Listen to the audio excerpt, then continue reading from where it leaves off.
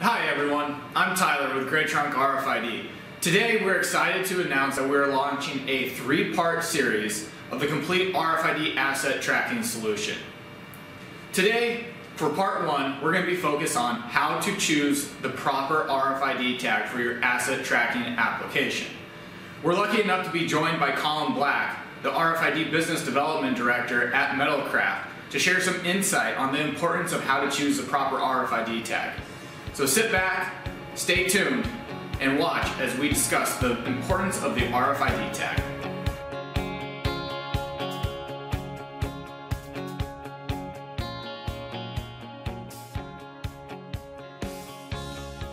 When choosing the proper RFID tag, there are 3 things that you need to take into consideration.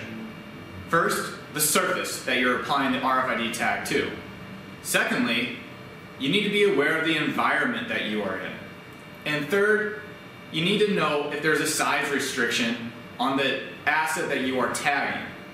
We need to know how big of a tag that we can put on the asset that you are tagging. All 3 of these have a direct impact on the read range performance of your RFID tag. So we're going to get started and dive on in to how the surface affects the read range of the RFID tag. All right, so today I'm joined by Colynn Black, the RFID Business Development Director at Metalcraft. He was also the former RFID engineer at Metalcraft as well before he took the position of RFID Business Development. Today we're going to get a little insight from Colynn as far as how the surface really affects the read range performance. So Colynn, thanks for joining us. Really just want to understand your opinion and your thought process on how the surface really does affect the RFID read range performance. Absolutely. Yeah. First off, thanks for having me. Glad to be here. So I'll start off. Dielectric surfaces or non-metal surfaces typically allow the tag to behave in the way that all of the RF energy that's coming from the RF reader can be directed towards the inlay itself. So when you think of the inlay being an antenna, it's typically in aluminum and or copper. All that RF energy is going to be basically attracted towards those metal ears of the antenna, which is allowing the energy to flow towards the chip of the inlay and then power that. So those dielectric or non-metal surfaces aren't going to interfere as much with that RF energy coming in towards the inlay. So more of the power can go towards the chip, which allows for you to have a better performance backscattered back to the reader. And this is right now, I'm kind of referring to the UHF side. HF or NFC is a little differently, but some of the same principles apply from the conductive and dielectric side of things. But vice versa, when you look at metal surfaces, and I'll focus on metal first, given the fact that the metal surface is the same metal typically as your inlay antenna, aluminum, the conductivity of that metal surface is very much going to reflect and prevent that RF signal coming in from being directionalized towards the chip. So you're going to get less power going towards the chip because it's getting reflected, it's bouncing off the metal. It's not able to hone itself in towards the chip directly, which is why typically if you have an antenna that's flat against metal, you're not going to get any read at all because there's no way for the power to be directionalized towards the chip itself.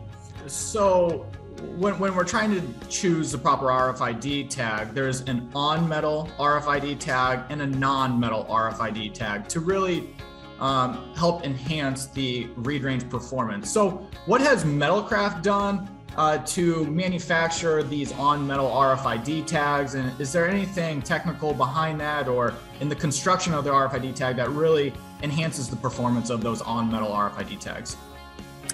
Yep. So Metalcraft, we worked with some other third-party suppliers, or not suppliers, but third parties to develop a tag that functions on metal surfaces.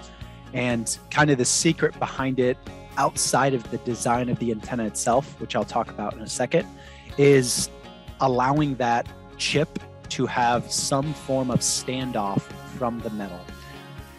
The reason for that is when that chip or that antenna is flat against that metal surface, we talk about it's almost grounded out in a sense where if that chip is flat against the metal, like I said, it's not able to flow. The energy, electrical current isn't able to flow towards that chip because it's grounded out against that metal surface.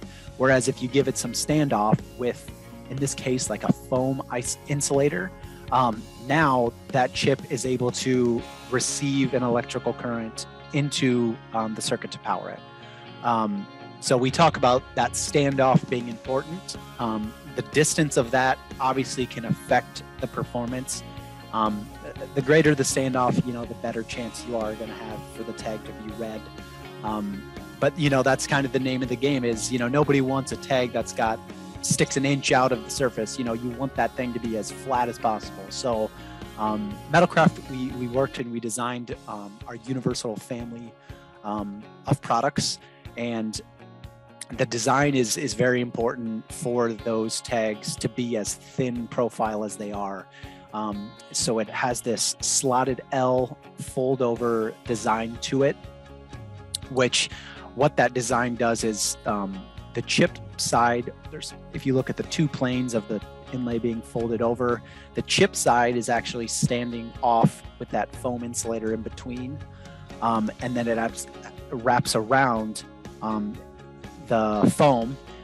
And then on the bottom plane is just basically a wide surface area of metal antenna that basically contacts the metal surface that the tag is mounted on.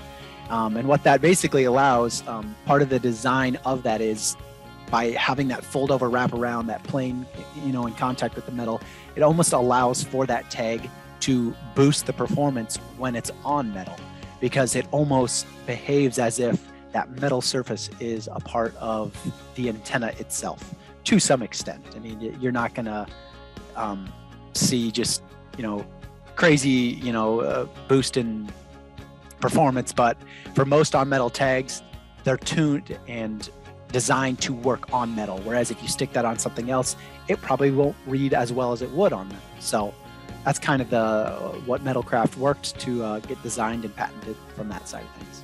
Awesome. Great explanation as far as how to understand the surface and why the surface is so important in choosing the proper RFID tag. So if you have a minute, go check out Colynn's LinkedIn profile. He has a great video series, RFID Made Simple, which really helps explain, in the simplest terms, how RFID really works in any industry, whether it's RFID asset tracking or in manufacturing. He has a lot of insight on his LinkedIn profile page. Colynn did an unbelievable job explaining how the surface really does affect the read range performance and your tag selection. Who would have known there's so many things that you have to consider when choosing the proper RFID tag? The surface, however, is only the first thing that you have to consider. Second thing that you need to consider is the environment that the tag is in. You need to understand what type of environment that the tag has to withstand.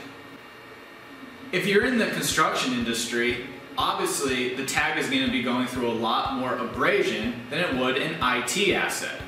So the construction of the tag is extremely important so that it withstands the environment that it is in.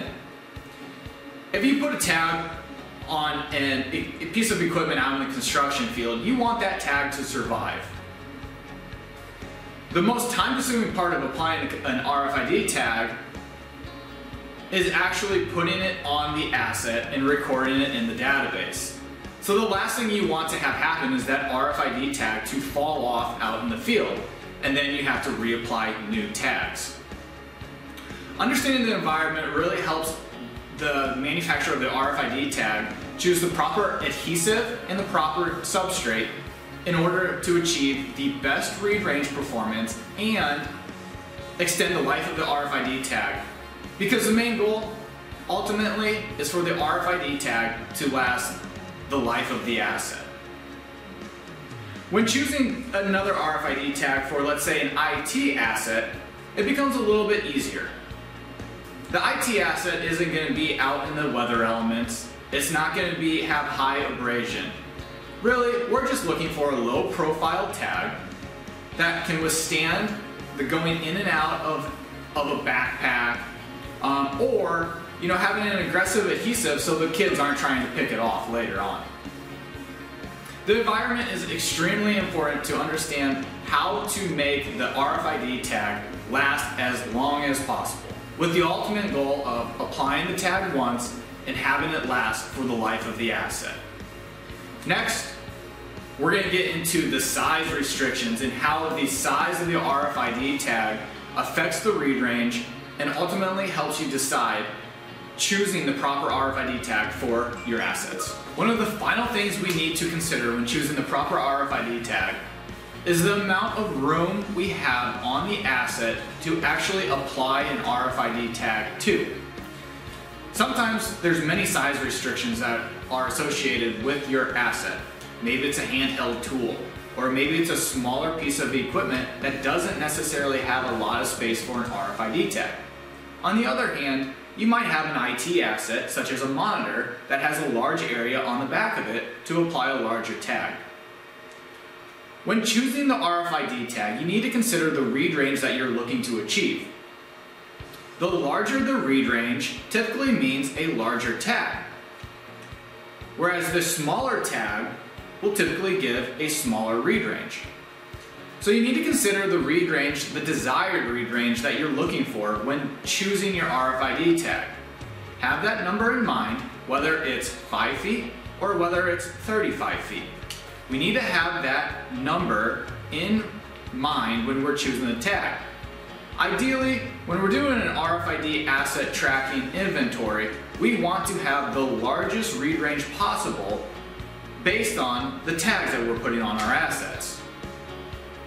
By doing this, we are efficiently capturing the RFID tag data while we're walking into a room. Hence, that's the reason we want to have the largest read range possible. It can be complicated, there are some compromises that you need to make, but ultimately, we're trying to maximize read range performance when we're doing an RFID asset tracking inventory. So in conclusion, there are 3 main areas that you need to consider when choosing the proper RFID tag. First, you need to consider the surface that the RFID tag is being applied to. Secondly, you need to understand the environment that the tag is going to be able to withstand. And thirdly, you need to understand the size that you have available on the asset that you are tagging, because the size of the RFID tag greatly affects the read range performance. We hope this video helps you understand why choosing an RFID tag is so important for your RFID asset tracking application. If you like this video, please hit the like button below and subscribe to our Gray Trunk RFID channel.